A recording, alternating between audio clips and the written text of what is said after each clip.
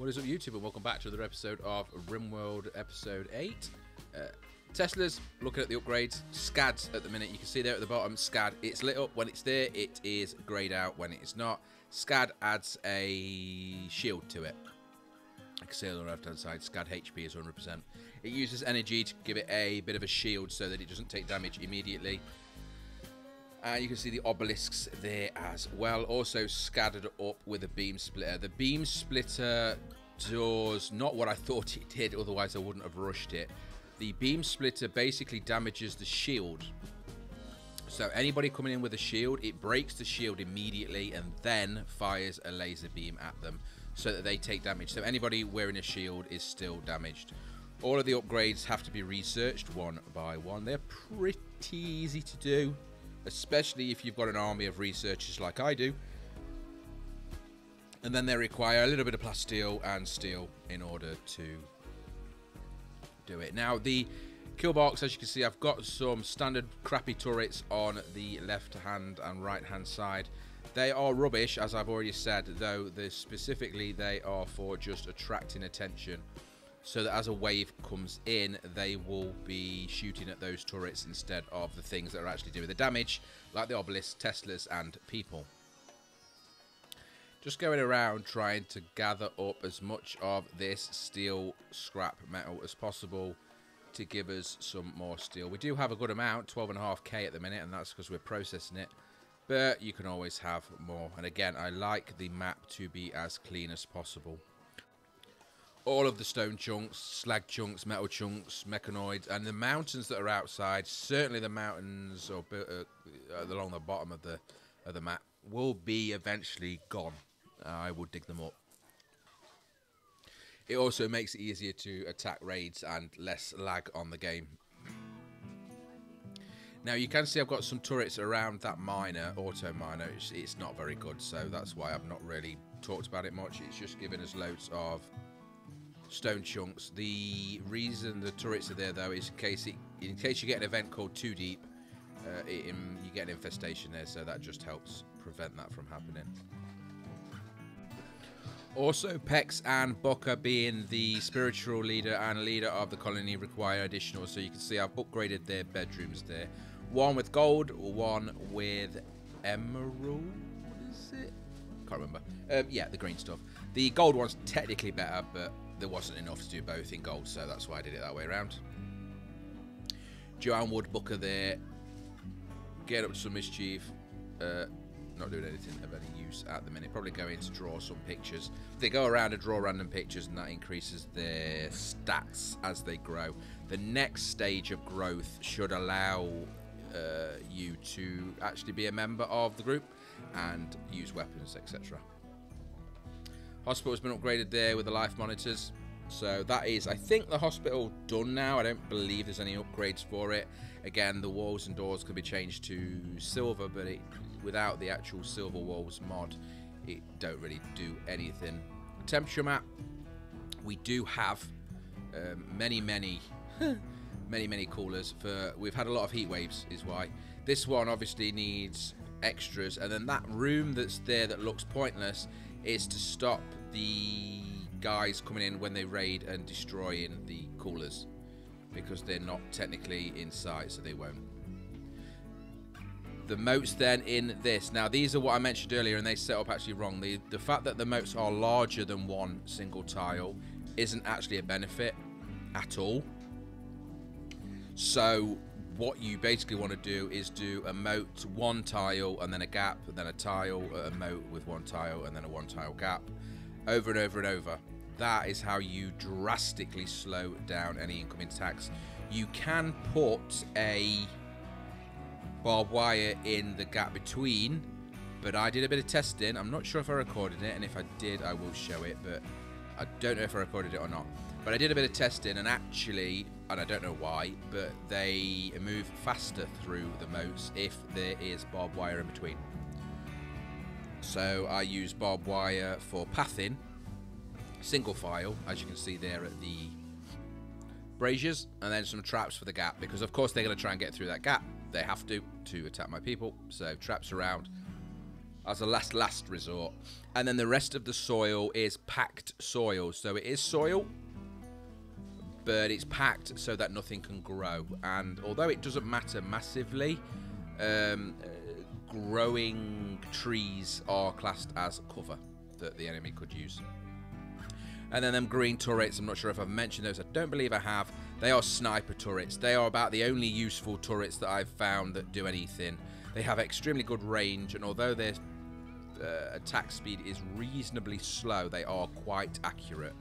And they're just an additional to, even if they hit the odd person and slow them down a little bit, it's all beneficial to me. While we wait for the obelisks and the Teslas to be upgraded. Both upgraded, and then every time they get a kill, they of course get slightly better. And then the actual colonists themselves getting better guns. Traps, of course, because why not? The first level of trap is incendiary, so that the guys get set on fire.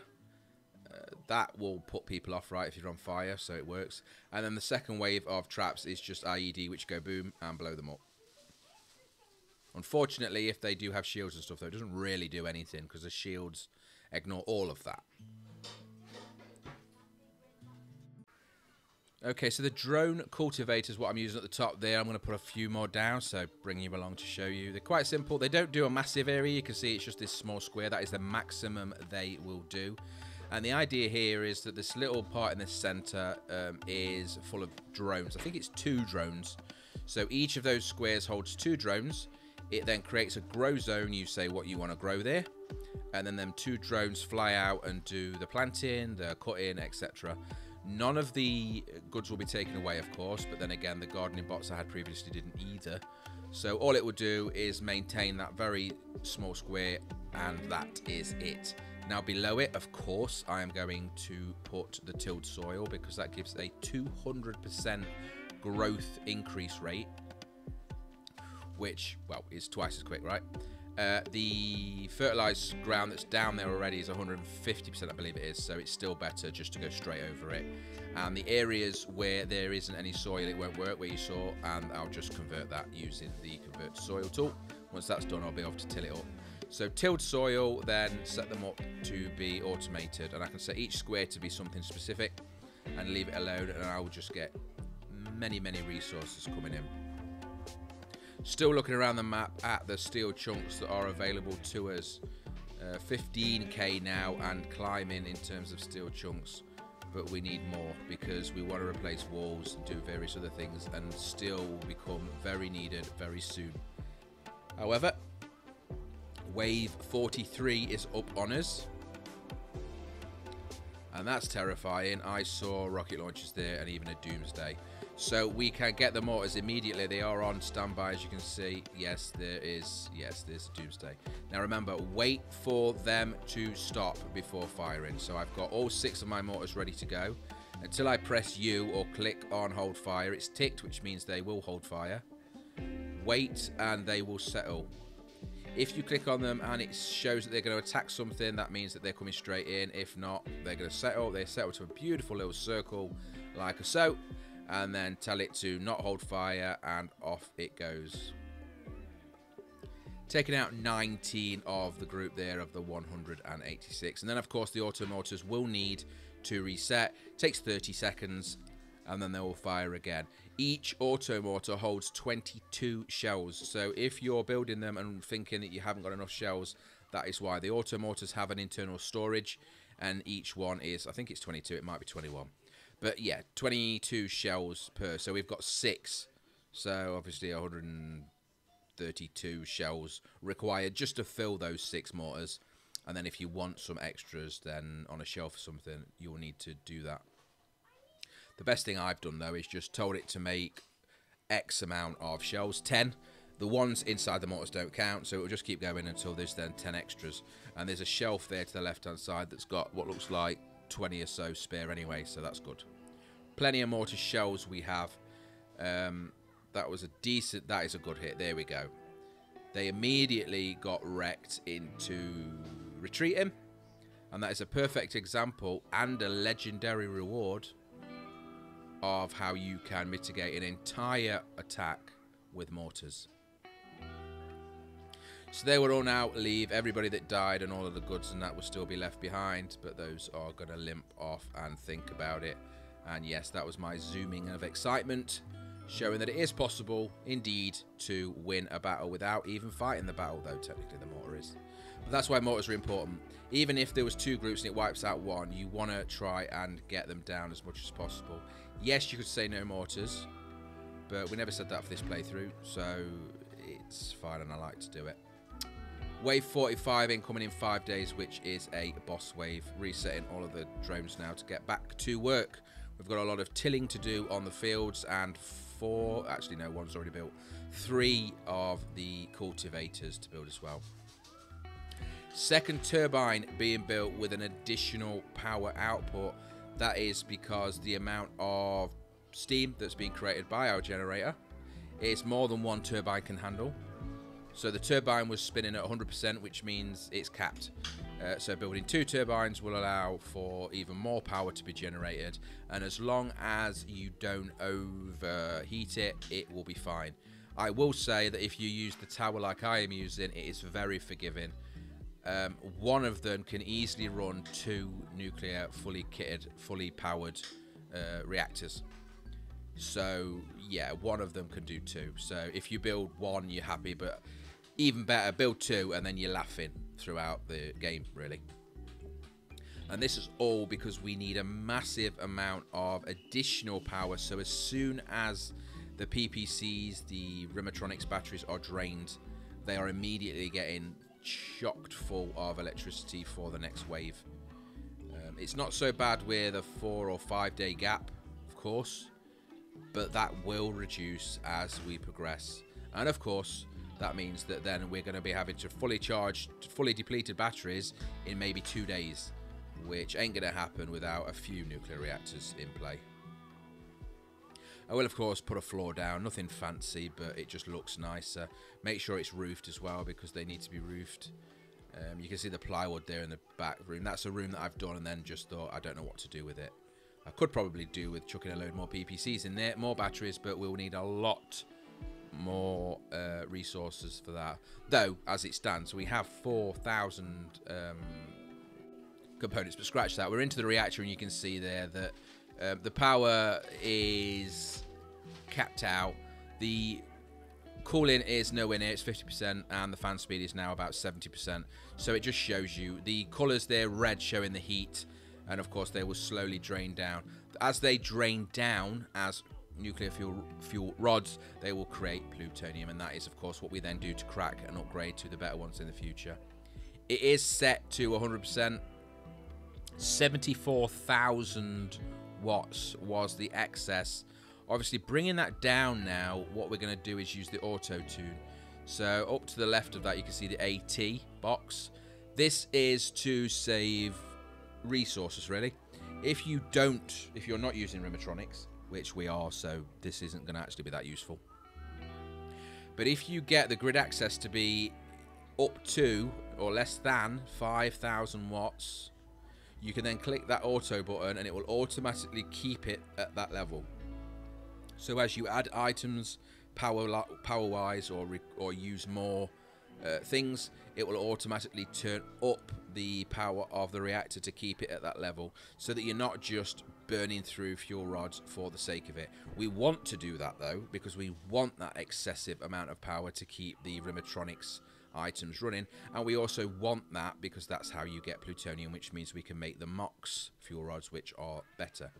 There you can see the 4 fields are done with the 4 cultivators, so we can set those up as well. And I'm going to move into this giant room because it's a giant room that I'm not using. So I'm going to move all of the items up there and the storage for the armor and weapons just to keep it out of the way. We can use this room then for something else, but it just, again, like I said, keeps it out of the way. Joanne Wood now growing up, so we're going to make her first trait medical, I would probably guesstimate at. She also got a trait of hero, which means that she is not afraid to fight, and I don't think she'll ever retreat. That is quite an impressive stat to have. It was added in as a mod. I think there's the hero and superhero traits, and there's also some god genes as well, though I haven't actually seen any of them until now. That one there being the first one for Joanne Wood, so well done you. Hopefully that means you will survive the season, but we shall see. Moving on, we can see we're just moving all of these up. It's exactly the same process. The builds are already set up on the machines, which is why moving them is definitely a better option than rebuilding them. We might have to put some more down as well. Basically, the reason I'm doing this is because I need more machines, because the process is still taking too long, and we're still not quite at the level where we can automate it yet. These are the trade beacons, so just in case we get any traders come in, we can sell off the crap. I honestly don't care. You get like 4 silver for a piece of armor, maybe 2 to 10 silver for a weapon. But the reality is that whether I sell it for a couple of silver or whether I just trash it, I'm not interested in it. I want it out the way. It's just a byproduct of giant raids, and that is basically what I'm trying to mitigate, is having too much crap. Also, it does add to the wealth, therefore making everything harder. So if you destroy it, you're removing that from your wealth and making it easier. Of course, if I sell it for a couple of silver, that will technically still add to your wealth, right? But yeah, there we go. That is the new storage area, at least twice the size of that room, if not a little bit bigger.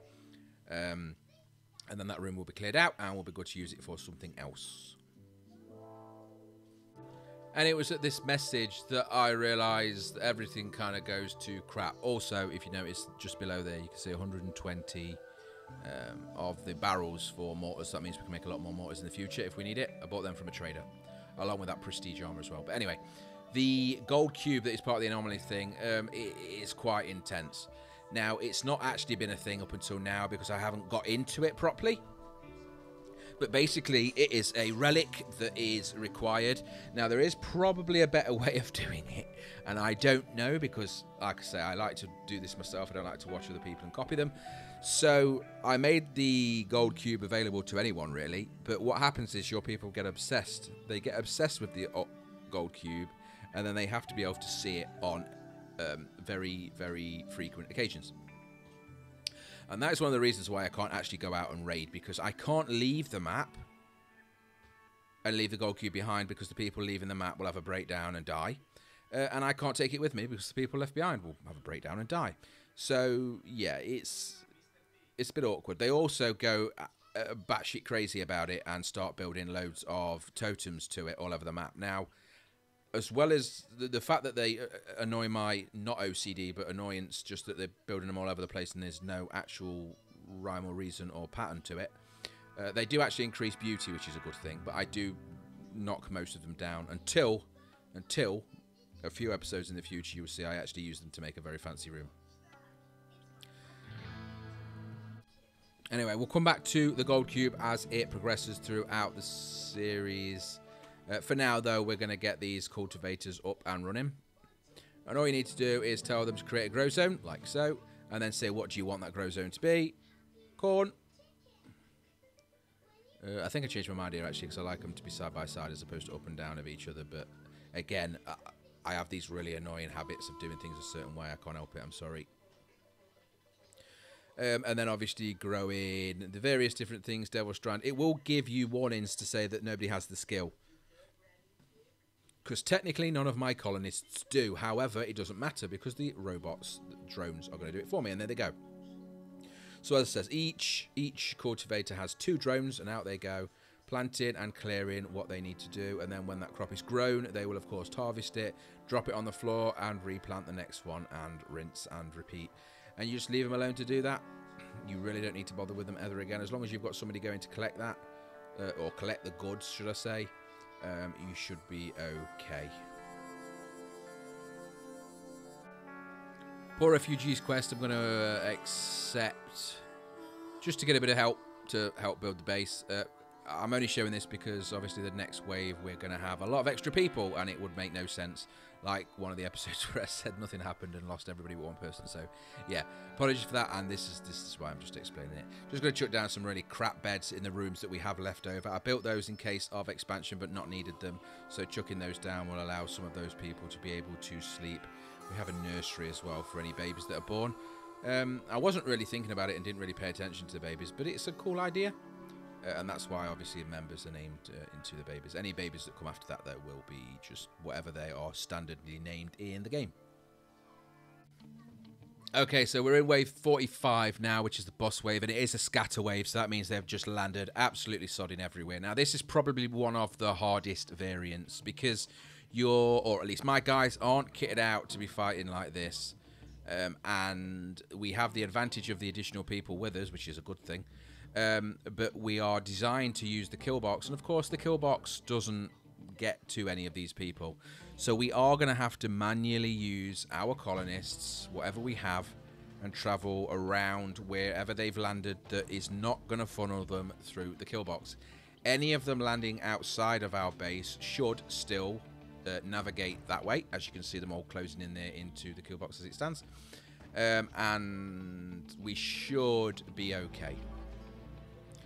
These waves are difficult, and they get more difficult as you go on, especially with the amount of people that will be eventually dropped. When you've got sort of 600 people being dropped, you can imagine a good 50 of them will be in your base, and that is just not something that you want to contend with. You can see there is a huge amount of toxic gas being released there, but I think we've got that under control mostly. There's one in there in our temple trashing our fancy relic thing. There we go. We can get in there and give him a smash in the face. Take that, you knob. Anyway, yeah, so they are the most complex ones I've seen so far. Obviously, that toxic gas isn't great, but it takes a while to affect them, so I'm just going to leave them there just to wipe this guy out. But you can see just by how strong they are, this one person against 5 shouldn't be that difficult, but it is because of how the settings are.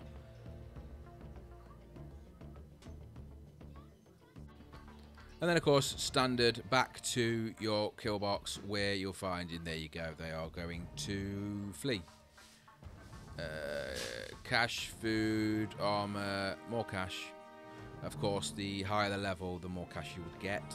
Remember, though, just accepting cash all the time will make it harder in the future. Because, of course, the higher your wealth, the more it will send your way. So we took the armor. Not great, but it will do. It will do.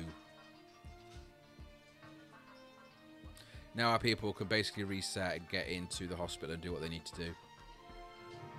Luckily, we've got all of them extra people that will help clear up the mess, fix all the buildings, do all the repairing. You can see them there all running off the map. Still within range of a lot of the turrets, though, so it does suck to be them.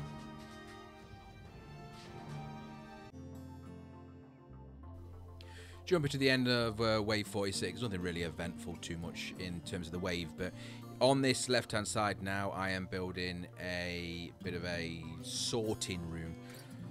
On the top left of the kill box, just underneath there where the sniper lines are, you can see that yellow square. That is a puller, and it will automatically pull the goods out of a storage area, stockpile, which I have made the entire kill box a stockpile.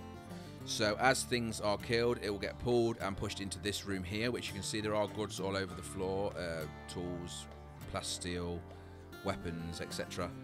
And then what I'm going to do is these 2 rooms that I'm now building, one of them will be for goods, one of them will be for weapons and armors, and it will start separating them. So as we're fighting, it will of course uncover that. Now the insects that have appeared in the top have uncovered a ancient danger. So we do really need to deal with that. Now I have still a lot of people because of those refugees that have come in for, I think it was 12 or 15 days. So we'll use them, and the easiest way to do that is to put them all along there as you've just seen me set, and then I'll send one person in, open up the wall to make a bottleneck, and then as they come through they should hopefully get mowed down. If not, I can kite them by running away. It should work. The weapons we've got are okay. We do have some of the Hellfire weapons which do the flamethrowers, which are actually very, very good against insects, because insects hate fire, and so do vampires and 𝐒𝐔𝐁𝐒𝐒𝐑𝐈𝐏𝐍, but yeah. So opening that one slot. Now that person needs to move because yeah, friendly fire is a thing, definitely a thing. Yes, you can mod it away, but I'm not going to do that. So as they come through that gap, you can see they get annihilated. Now, the guys that come out of the caskets and then the insects are two separate enemies. The insects aren't technically anything to do with the ancient danger. They are because of the insects that are behind it. But all of them are pulled because they're all getting shot at through that gap. So you can see I'm just getting the flamethrowers ready in order to wait for the insects to come. And then we can go hot stuff, hot stuff. There's one. That got them smaller ones wiped out instantly. Very powerful flamethrower for them guns. And of course that insect again is wiped out. You get 2 shots per gun. So we have 4 in total. We're just using that to wipe out as many of these little bugs as possible to try and stop us having to deal with melee range, because insects at melee range are quite strong and we don't really have good armor for dealing with that sharp damage. Again, when they get clustered like this as well, your ranged will be shooting at them, but they're likely to shoot your people over the actual insects, which nobody wants, right? But yeah, I think we are happy to move forward. We are going to uncover this ancient danger. There's never really anything useful in these. I don't know about it. There's a couple of the tech prints, but the rest of it's just going to be dismantled and the resources put into my storage, and we'll go from there. I only cleared it out. I wouldn't have bothered if I didn't know it was there. But we are over time, so I'm going to end the episode here. Thank you very much for watching. If you like the video, please hit like, any comments are welcome. As always, don't forget to subscribe to see more. Again, thank you for watching. Take care. Goodbye.